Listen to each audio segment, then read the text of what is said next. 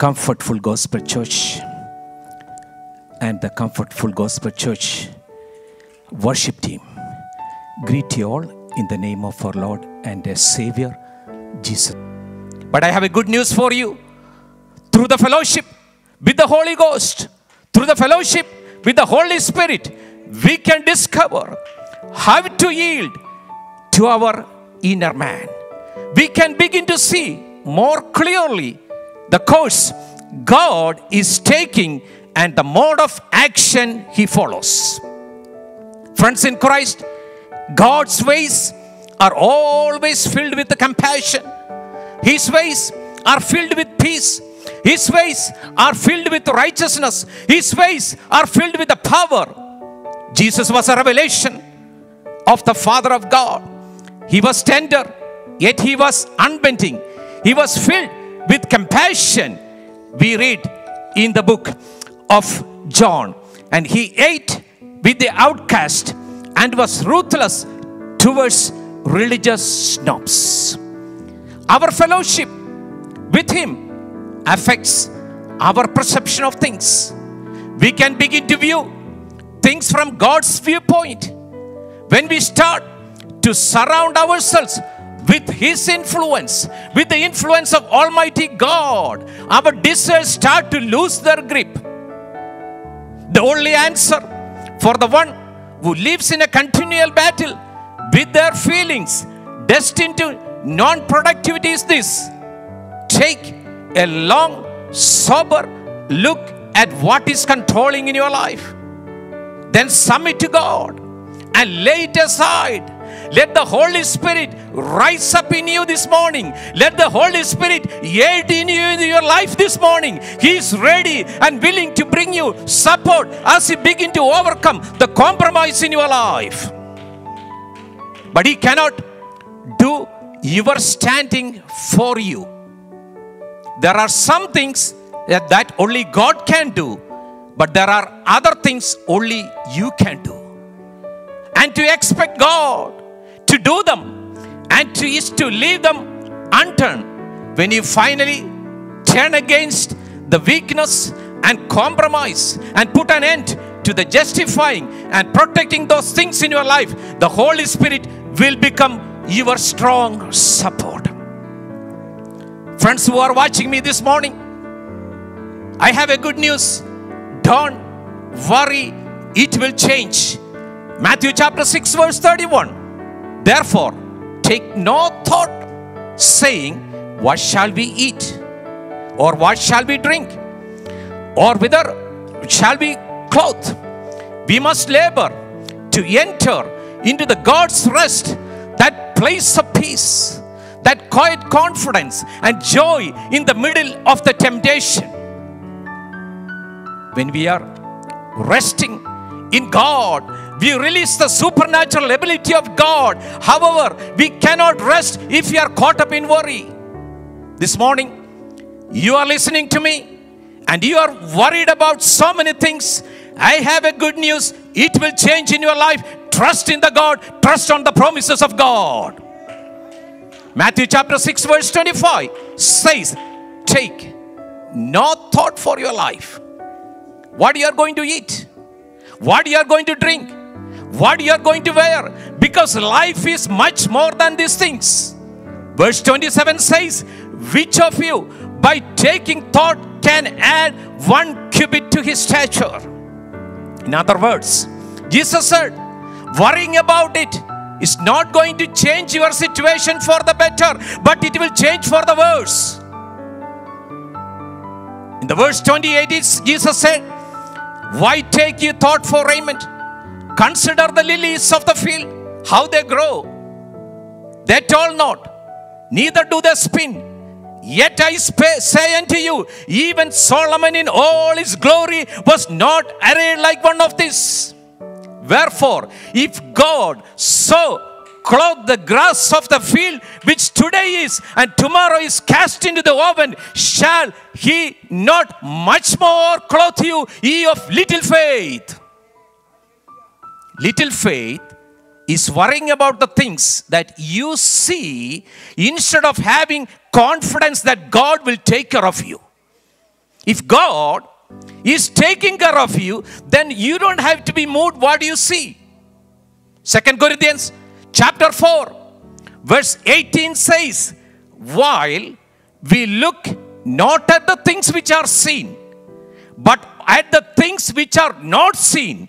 For the things which are seen are temporary, which means they are subject to change.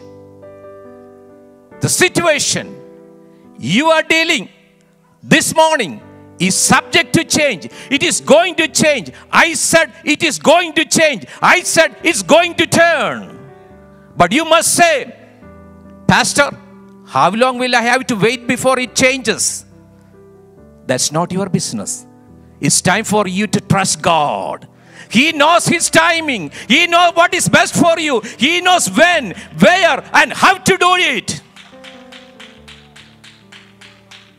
And it will be the greatest blessing to you. But you have to trust God. Lean not on your own understanding. Don't worry about the situation. It will change in your life. This morning, I encourage you. I beseech you. Keep your eyes on the Word of God. 2 Corinthians, we already read that verse. 2 Corinthians chapter 4 verse 18. We look not at the things which are seen, but at the things which are not seen. For the things which are seen are temporal, but the things which are not seen are eternal. If we want to maintain the spirit of faith, then you will quit considering the natural impossibilities that might be piling up around you at this very moment. Dear friends, God is not sweating them, so neither should you. All God expected us to was to believe and obey. That's all He expects you to do this morning. Right now, you may be thinking, I really want to do it. I want to walk and talk by faith. The problem is, every time I look at the mess I am in, I get discouraged. Stop looking at the mess. Instead, this morning, focus your attention on the promise of God. Keep His word in front of your eyes and in your ears until you see it coming to pass with the eyes of your spirit. That's what the spirit of faith does. He looks not the things which you are seen, but the things which you are not seen. Of course, I'm not saying you should ignore your problems or close your eyes to them as if they are not real. They are real. But according to the word of God, they are temporary. That means subject to change. And you can be assured, if you keep looking at what the word says, they will change in your life. As I conclude my message over here, you can develop your faith. You can walk by faith. You can. Just keep your eyes on the word of God. I do not look at the things which you are seen, but at the things which you are not seen. I look through the eyes of faith. ഏകാഗ്രത ഹൃദയം. 2 ദിനവൃത്താന്തം 16-ാം അധ്യായത്തിന്റെ 9-ാമത്തെ വാക്യം. യഹോവയുടെ കണ്ണ് തങ്ങൾ ഏകാഗ്രത ചിത്തന്മാരായിരിക്കുന്നവർക്ക് വേണ്ടി തന്നെത്താൻ ബലവാനെന്ന് കാണിക്കേണ്ടതിനെ ഭൂമിയിലെല്ലായിടവും ഊടാടിക്കൊണ്ടിരിക്കുന്നു. സ്നേഹിതരെ, കർത്താവിൽ പ്രിയപ്പെട്ടവരെ, ഏകാഗ്രത ഹൃദയമുള്ള വ്യക്തി ദൈവത്തിൻ്റെ വഴിക്ക് പരിപൂർണമായി സമർപ്പിച്ച വ്യക്തിത്വമാണ്. ദൈവത്തിൻ്റെ വഴി തങ്ങളുടെ വഴിക്കെതിരെയാകുമ്പോൾ അങ്ങനെയുള്ള വ്യക്തിത്വങ്ങൾ തങ്ങളുടെ വഴി വിട്ടുമാറും. ആത്മാർത്ഥതയും സമർപ്പണവും ശുദ്ധവുമായ ഉദ്ദേശമുള്ള വ്യക്തിത്വങ്ങൾ ദൈവം തൻ്റെ ശക്തിയും ബലവും തങ്ങൾ ഏകാഗ്രചിത്തന്മാരായിരിക്കുന്നവർക്ക് എന്നും വെളിപ്പെടുത്തും. ഇന്നലെ വെളിപ്പെടുത്തി, ഇന്നും വെളിപ്പെടുത്തും. പ്രിയപ്പെട്ടവരെ, പരിശുദ്ധാത്മാവിനെ നമ്മുടെ ജീവിതത്തിൽ നിയന്ത്രിച്ചാൽ, പരിശുദ്ധാത്മാവ് നമ്മുടെ ജീവിതത്തിൽ നിയന്ത്രിച്ചാൽ, പരിശുദ്ധാത്മാവ് നമ്മുടെ ജീവിതത്തിൽ നൽകുന്ന ഫലങ്ങൾക്ക് നിയന്ത്രണമുണ്ടാകും. അനേകരും ദൈവവചനം അവരുടെ ജീവിതത്തിൽ വിജയിച്ചിട്ടും വളരെ കുറച്ച് ഫലമേ കാണുന്നുള്ളൂ. അവരുടെ ജീവിതത്തിൽ അതേ കാണുമ്പോൾ അവരുടെ ജീവിതത്തിൽ നിരാശകൾ വരും. നമ്മുടെ വഴികൾ ദൈവത്തിൻ്റെ വഴികളുമായി താരതമ്യപ്പെട്ടു പോകുമ്പോൾ ദൈവശക്തി നമ്മുടെ ജീവിതത്തിൽ അനുഭവിക്കുവാൻ സാധിക്കയില്ല. പരിശുദ്ധാത്മാവ് നമ്മുടെ ജീവിതത്തിൽ വർധന ഉണ്ടാകുവാൻ സഹായിക്കുന്ന തത്വങ്ങൾ നമ്മളെ ചൂണ്ടിക്കാണിച്ചു തരും. സ്നേഹിതരെ, ദൈവം തൻ്റെ വഴികളെ നിങ്ങളെ അറിയിക്കുവാൻ ഇന്ന് പകൽക്കാലം ആഗ്രഹിക്കുന്നു. നിങ്ങളുടെ ജീവിതത്തിൽ സ്ഥിരത നൽകുകയും നിങ്ങളുടെ ജീവിതത്തിൽ വഴികാട്ടിയായും പ്രവർത്തിക്കുവാൻ ഇന്ന് പകൽക്കാലം ദൈവത്തിൽ പരിപൂർണമായി ആശ്രയിക്കുക. അനേകർക്കും ദൈവത്തിൻ്റെ സാന്നിധ്യവും ശക്തിയും വേണം. എന്നാൽ ദൈവം ആഗ്രഹിക്കുന്ന ഏകാഗ്രത അല്ലെങ്കിൽ പരിപൂർണതയ്ക്ക് അവരെ ഏൽപ്പിച്ചു കൊടുക്കുകയില്ല. ക്രിസ്തീയ കോളത്തിൽ നിഷ്പ്രയോജനമായ അവസ്ഥയ്ക്ക് കാരണം ഭാഗികമായി മാത്രമുള്ള ദൈവജനത്തിൻ്റെ ആഗ്രഹമാണ്. ഇന്ന് പകൽക്കാലം 2 ചോദ്യങ്ങൾ നിങ്ങളുടെ മുമ്പിൽ വെക്കുന്നു. ദൈവ സാന്നിധ്യം വാസ്തവമായി നിങ്ങളിൽ വാഴുവാൻ ഇന്ന് പകൽക്കാലം നിങ്ങൾ ആഗ്രഹിക്കുന്നു. രണ്ടാമത്തെ ചോദ്യം, നിങ്ങളുടെ ജീവിതത്തിൽ ദൈവത്തിൻ്റെ സ്വാധീനത്തിന് പകരം മറ്റേതെങ്കിലും സ്വാധീനത്തിലാണോ ഇന്ന് പകൽക്കാലമായിരിക്കുന്നത്? ഹഗായി പ്രവാചകൻ ഈ ചോദ്യത്തിൻ്റെ മറുപടി നൽകുകയാണ്. ഹഗായി പ്രവചനം 1-ാം അധ്യായത്തിൻ്റെ 6-ഉം 7-ഉം വാക്യങ്ങൾ. നിങ്ങൾ വളരെ വിതച്ചിട്ടും അല്പമേ കൊണ്ടുവരുന്നുള്ളൂ. നിങ്ങൾ ഭക്ഷിച്ചിട്ടും പൂർത്തി വരുന്നില്ല. പാനം ചെയ്തിട്ടും തൃപ്തി വരുന്നില്ല. വസ്ത്രം ധരിച്ചിട്ടും ആർക്കും കുളിർമാറുന്നില്ല. കൂലിക്കാരൻ ഓട്ടസഞ്ചിയിലിടുവാൻ കൂലി വാങ്ങുന്നു. സൈന്യങ്ങളുടെ യഹോവ ഇപ്രകാരം അരുളിച്ചെയ്യുന്നു, നിങ്ങളുടെ വഴികളെ വിചാരിച്ചു നോക്കുവീൻ. സ്നേഹിതരെ, ദൈവത്തിൻ്റെ വഴികൾ എന്ന് പറയുന്നത് മനസ്സലിവിൻ്റെ വഴികളാണ്, സമാധാനത്തിൻ്റെ വഴികളാണ്, നീതിയുടെ വഴികളാണ്, ബലത്തിൻ്റെ വഴികളാണ്. കർത്താവായ യേശുക്രിസ്തു പിതാവായ ദൈവത്തിൻ്റെ വെളിപ്പാടാണ്. കർത്താവായ യേശുക്രിസ്തു ആർദ്രതയുള്ളവനാണെങ്കിലും പ്രമാണത്തിൻ്റെ കർത്താവാണ്. കർത്താവ് മനസ്സലിവുള്ളവനാണ്. ലോകത്തിൽ എല്ലാവരും തള്ളിവരുമായി എൻ്റെ കർത്താവ് ഭക്ഷണത്തിനിരുന്നു. ശാസ്ത്രിമാരെയും പരീക്ഷന്മാരെയും പ്രമാണത്തെ അവൻ എതിർത്തെങ്കിൽ ഇന്ന് പകൽക്കാലം നിങ്ങളുടെ ആവശ്യത്തിന്മേൽ ആർദ്രതയുള്ള കർത്താവായ യേശു ക്രിസ്തു, കർത്താവുമായുള്ള നമ്മുടെ കൂട്ടായ്മ നമ്മുടെ മനോഭാവത്തിന് വ്യത്യാസം വരുത്തും. ദൈവത്തിൻ്റെ ചിന്താഗതിയിൽ കാര്യങ്ങളെ കാണുവാൻ നമ്മളെ സഹായിക്കും. ഇന്ന് പകൽക്കാലം ദൈവത്തിൽ സമർപ്പിക്കുക.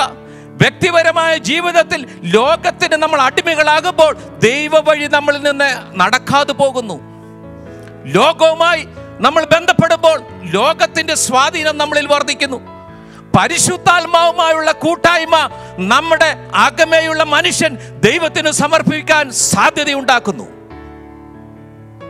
കർത്താവിൽ പ്രിയപ്പെട്ടവരെ, സഹോദരി സഹോദരന്മാരെ, സ്നേഹിതരെ, തങ്ങളുടെ വിചാരങ്ങളുടെ നിയന്ത്രണത്താൽ ഫലമില്ലാത്ത ജീവിതം നയിക്കുന്ന അനേകരുണ്ട്.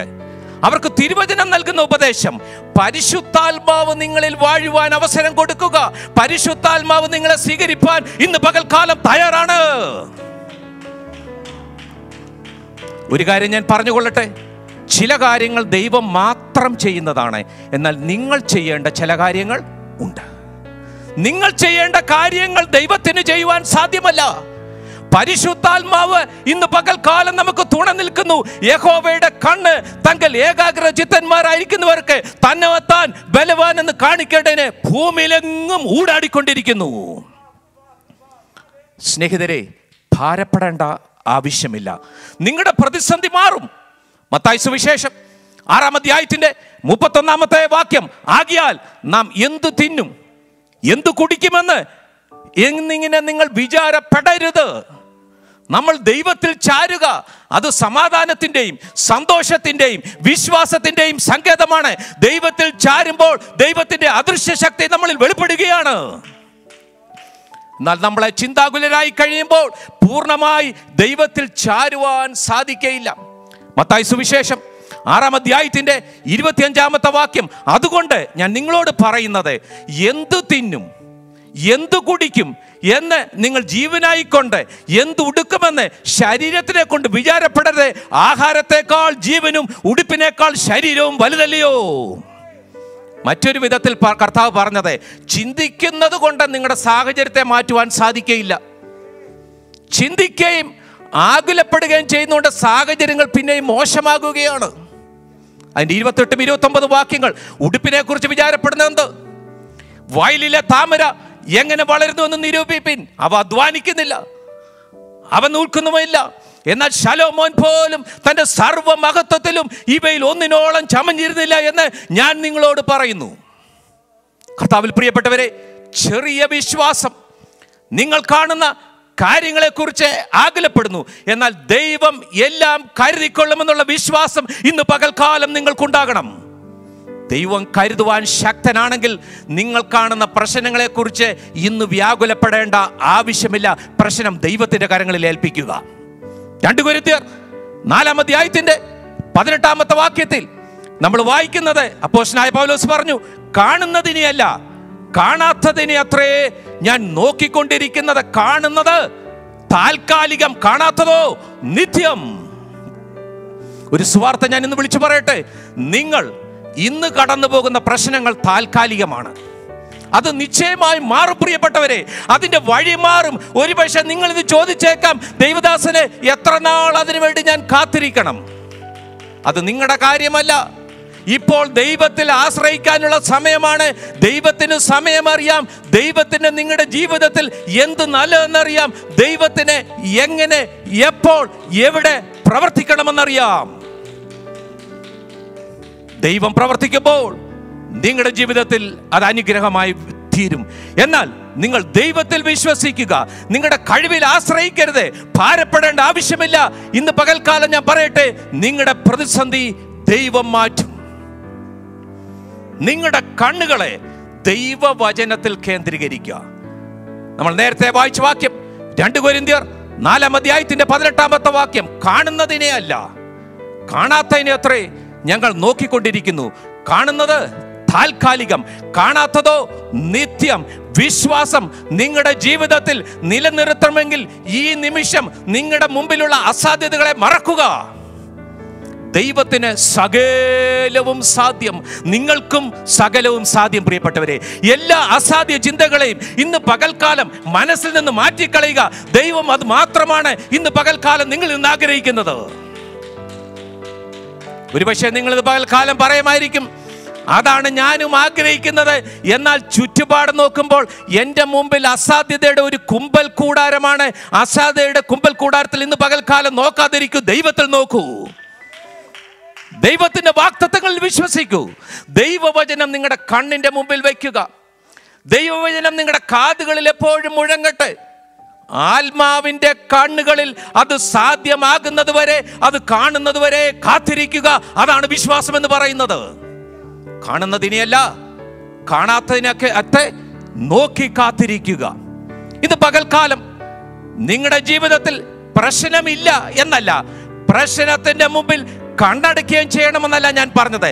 പ്രശ്നം വാസ്തവമായി ഉണ്ടായിരിക്കും. എന്നാൽ ദൈവവചനത്തിന്റെ അടിസ്ഥാന പ്രകാരം അത് താൽക്കാലികം. അതിന്റെ അർത്ഥം അത് എപ്പോ വേണമെങ്കിലും മാറിപ്പോകാം. ഇന്ന് പകൽക്കാലം വിശ്വാസം ജീവിതത്തിൽ വളർത്തൂ. വിശ്വാസത്തിൽ നടക്കുക. നിങ്ങൾക്ക് നിശ്ചയമായും അത് സാധിക്കും. നിങ്ങളുടെ കണ്ണുകൾ ഇന്ന് പകൽക്കാലം ദൈവവചനത്തിൽ കേന്ദ്രീകരിക്കുക. എന്റെ വാക്കുകളെ ഞാൻ അവസാനിപ്പിക്കുമ്പോൾ ഞാൻ അടിവരയിട്ട് പറയട്ടെ, കാണുന്നതിനെയല്ല കാണാത്തതിനെ അത്രേ ഞാൻ നോക്കിക്കൊണ്ടിരിക്കുന്നത്. കാണുന്നത് താൽക്കാലികം, ഹല്ലേലൂയ, കാണുന്ന താൽക്കാലികം, കാണാത്തതോ നിത്യം.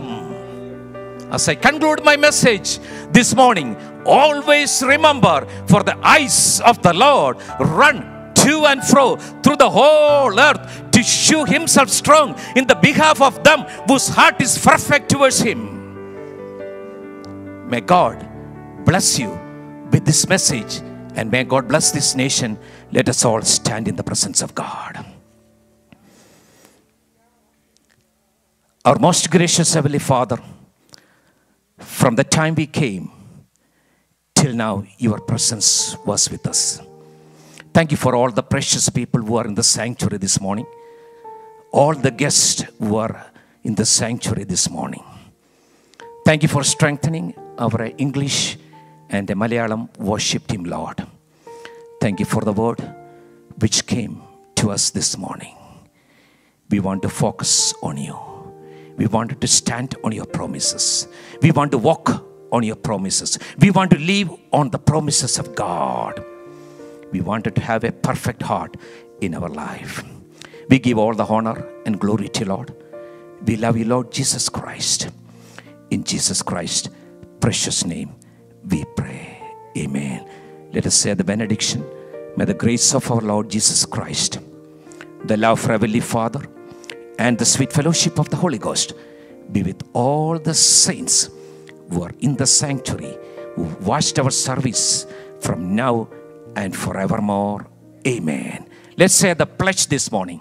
Surely goodness and mercy shall follow us all the days of our life, and we will dwell in the house of the Lord forever. Amen, amen, and amen. You have a blessed week. God loves you. Comfortful Gospel Church family loves you.